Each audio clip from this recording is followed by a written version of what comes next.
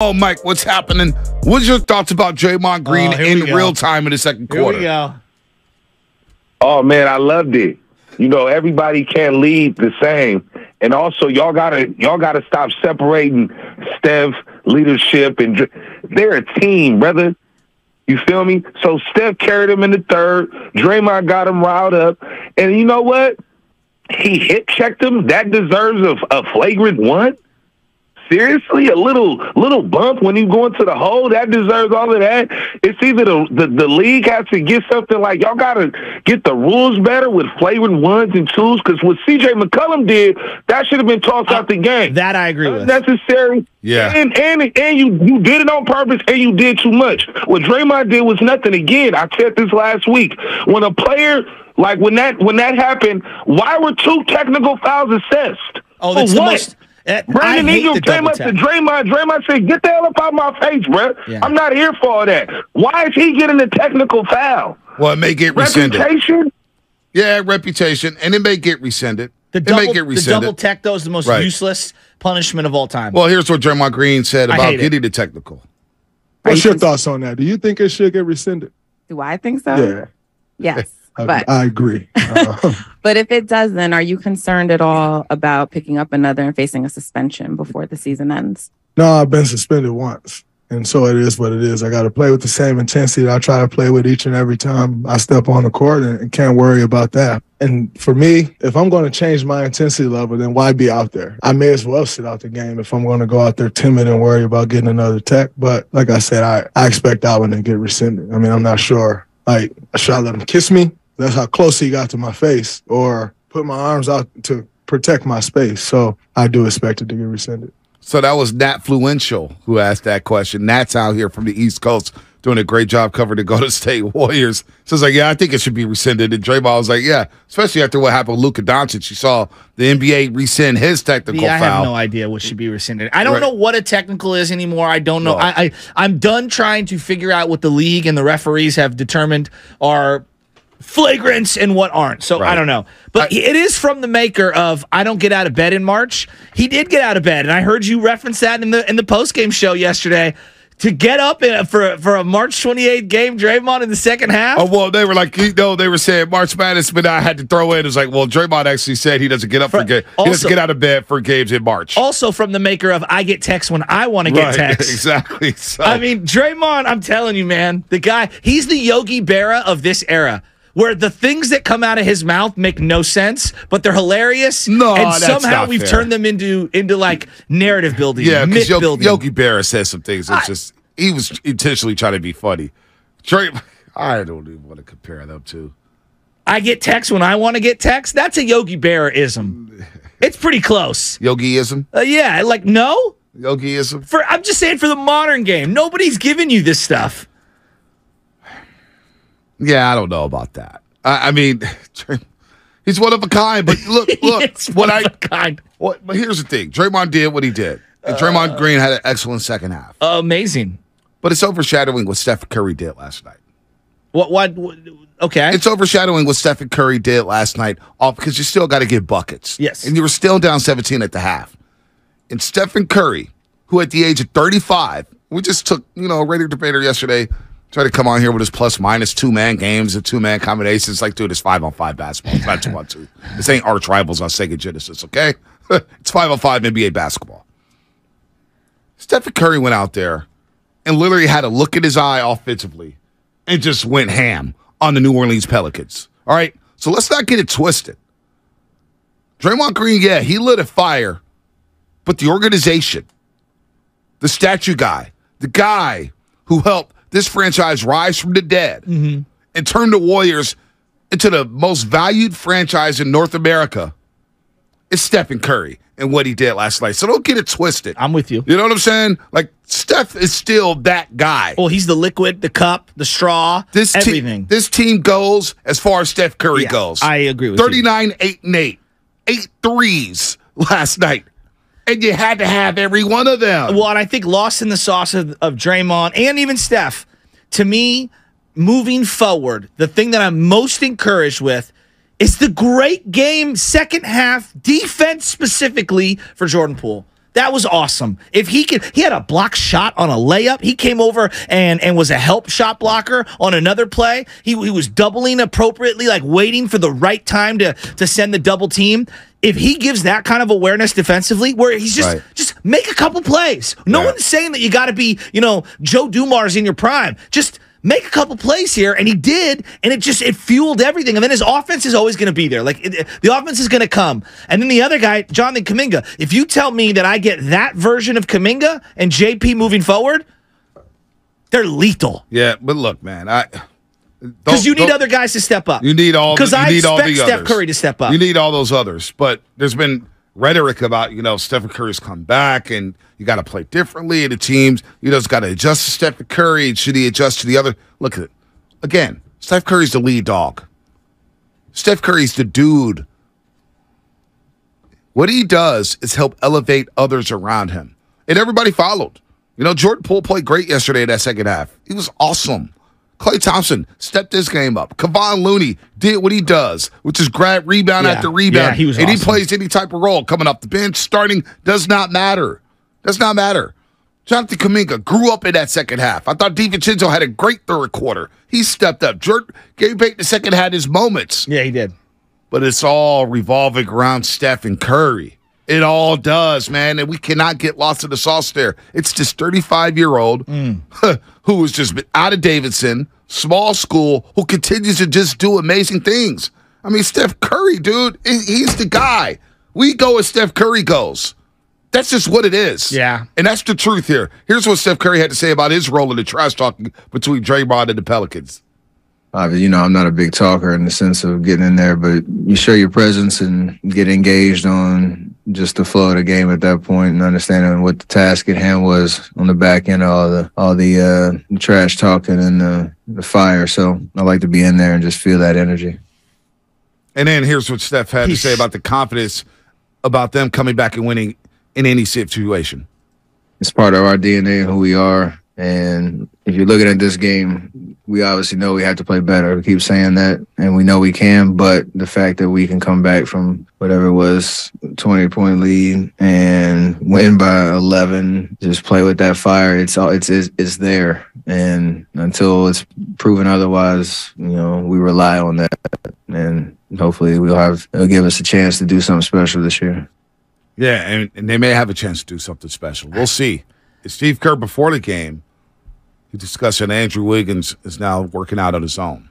And there's a hope that at some point he could come back. Is that your interpretation of what he said, or did that part come out of pregame show? His pregame presser, he basically said, well, he didn't say he's going to come back. No. But he's saying the hope is that he comes back, okay. but that there has been dialogue in terms of him working out on his own. Okay. We still have to get in basketball shape if he does come back. I'm hoping he comes back. Because if you get Andrew Wiggins back. Oh, man. Now all of a sudden your bench looks like Jordan Poole, Kuminga, Dante DiVincenzo, Gary Payton II. You could dust off JaMychal Green when you need him. You could dust off Anthony Lamb when you need him. You could dust off Moses Moody when you need him. Now all of a sudden you're deep again. All of a sudden everything is connected. And all of a sudden they got Andrew Wiggins picking up full court against John Morant or Brandon Ingram or Kevin Durant. So we hope and pray that Andrew Wiggins is doing okay, but I miss him on that basketball court. Dub Nation misses Andrew Wiggins. Absolutely, they miss him. I miss that smile, ear to ear. You got to realize how happy he was to be here last season, playing in the postseason, and being a factor. His Game 5 was legendary. And you can make the argument that Dub Nation loves Wiggins a lot more than Kevin Durant. A lot more than they ever loved Kevin Durant, which is asinine. It's not fair to KD, but that's the truth. Yeah. He smiled so much last year. I miss his smile. So I hope Andrew Wiggins is doing okay. And I hope he does come back. Because if he does come back, now we're back in the business of talking championships. Well, and he's another guy who can guard a guy like Brandon Ingram, Kevin Durant for stretches of time, right? We were talking about all the different bodies you could throw on him. Wiggins, Kuminga, DiVincenzo, GP2, maybe you're throwing Anthony Lamb. The other thing is when you watch a game like yesterday, Anthony Lamb, although he can do some nice things, it did feel like some of the moments were a little too big for him, and that's okay. Somewhat. I'm not looking for him to carry this team. No. If you're counting on Anthony Lamb to carry the team, then he's not going to go nowhere. You're not going to do anything. Agreed. You're not going to go very far. But Etienne led play hard. I have no problem with that. No, he was played scrapping. I hard. thought he got a bad whistle on the and one on Brandon Ingram. Brandon Ingram initiated contact and he didn't even touch him. Right. No doubt. 888-957-9570. Do you believe that Draymond Green flipped that game with that second quarter scrub there? 3:44 left in the second quarter. When you get the double text, you get the flagrant, you get him stepping over Herb Jones going crazy, Pelicans bitch getting off, they're going crazy, and then they go on an 8-0 run. But Draymond Green said C.J. McCollum started talking, which is, you would think after all these years, getting swept by the Warriors in the conference finals in 2019, losing in 5 games in 2016, losing again in 28. Like, they've lost over and over. Portland, they've been sunned so much by the Golden State Warriors, specifically C.J. McCollum, who, by the way, threw up brick after brick after brick after brick in the second half. I saw him pull up on the baseline from the tunnel, and he short-rimmed it. I was like, damn, C.J., come on, man. He never gets criticism for being a very poor defender. No doubt. Like, never. 6 of 17 yesterday. 17 shots to score 15 points, and he did not get to the free throw line. What do you think was said at halftime in that locker room? Because Steve Kerr in the postgame, I hope we have the sound, he had said something to the effect of, he loves when Draymond yells at him, or something to that effect. And I'm thinking to myself, all right, like, did the team itself come together? Was it the coaches? Was it everybody? Was it Draymond? Like, I would love to be a fly on the wall. Here it is right here. Okay. I'm liking it because I've seen this movie before. We need his fire. We need his fire. We're you know this. You've been watching us for a long time. We do some crazy stuff out there. We get sideways. We get too casual with the ball, and without Draymond's fire, his energy, his competitiveness, this thing doesn't tie together. But he ties the skill together. We have so much skill with our with our perimeter players, Steph and Clay, what they do, JP. But it has to be ignited through competitiveness and energy and ultimately execution, because those things often go together. And you saw the execution in the second half was totally different. So there you have it. There you have it. Also, here's what Kerr also added about changing from the first half to the second half. It's just insane. It's really, Steve Kerr says something. He said something the other day, said, this is fun. I'm having a lot of fun down the stretch here. Well, Steve, we're all having heart attacks. Yeah, you look like we're you're stressed the hell out. Chop a clipboard. Yes. Yesterday, his face was blood red, and all they kept saying on the TNT broadcast, look how red Steve Kerr is. It's like, yeah, the team, he's furious at the effort level and the execution. Like, do you blame him? That's fun. We all need medication after the game. I'm driving home thinking, I'm tired. What does Mullen think of this? Because he's seen everything on an NBA floor. This team, I could write the script of yesterday's game, and I would tell you that I wouldn't believe it. I just remember Mully midway through the second quarter. He goes, I'll be in that back room watching the second half. You know where I'll be. I got to watch this game. I got to watch this. And then I couldn't find him. So then I just went to the tunnel for the second half. And I'm sitting there moving like I was George Seifert. I felt like George Seifert. Remember George Seifert always had his little quirks. Well, he had the face. Yeah. When Steph Curry was pulling up, I would lean back a little bit to see if it goes in. When Kuminga had that alley-oop, I was like, oh, there you go, Joe Shasky. There's your alley-oop. You've been waiting on alley-oops? There you go. Have I not been? I mean, come on. But we doesn't all love it a good alley-oop. electrify the offense when they do it? I mean, at that point, it was the avalanche had hit the Pelicans. They were done. They were done. When Kuminga dunks, I don't know. I feel some kind of way. Like, I feel like I get the Holy Spirit in me. I jump up off the couch and I'm like, let's go. Like he the power, the size, the speed, the ferocity, the ferociousness that he throws him down with. I just love it. And then here's what Steve Kerr said about the old guys.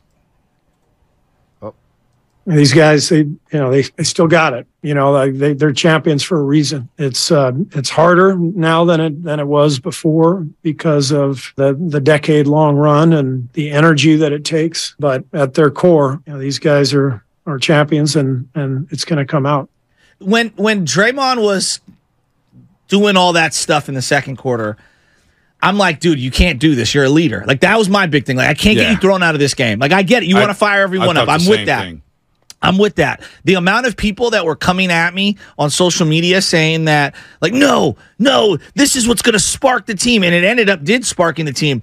In real time, there were a lot of people that agree with me, like, hey, just don't get yourself thrown out here. It felt like, to me, he was teetering on the edge. And it felt like the team was teetering on the edge. And credit to them for being able to galvanize it and use it in a positive fashion and channel that energy.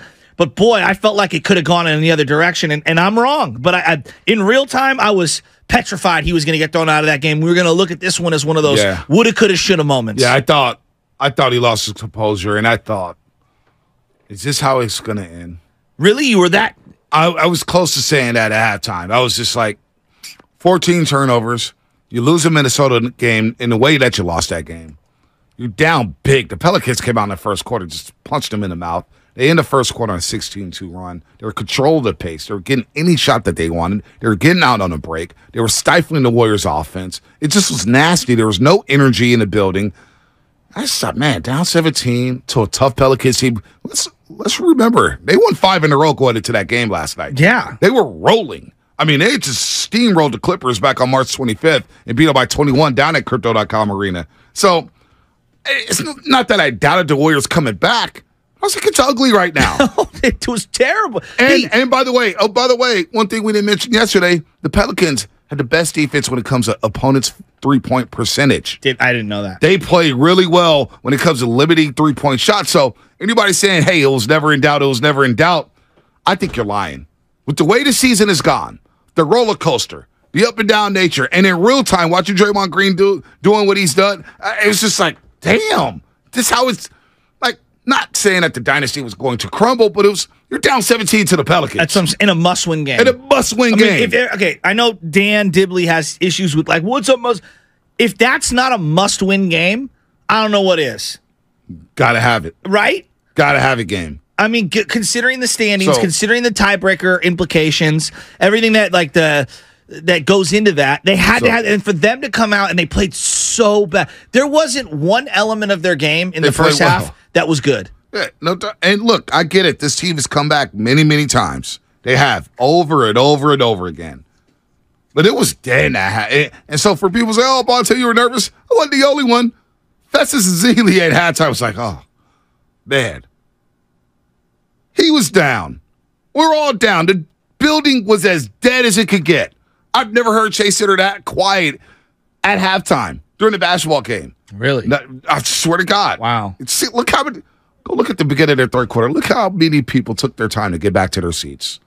Yeah. It's just like, I'm down 17. I'll tell you this, though. After the game, Gatehouse was lit. Oh, it was a party. It was lit. It was a party. It was lit. And it started in the beginning of the third quarter right away. 8-0 run, and that's when I said, oh, we got action.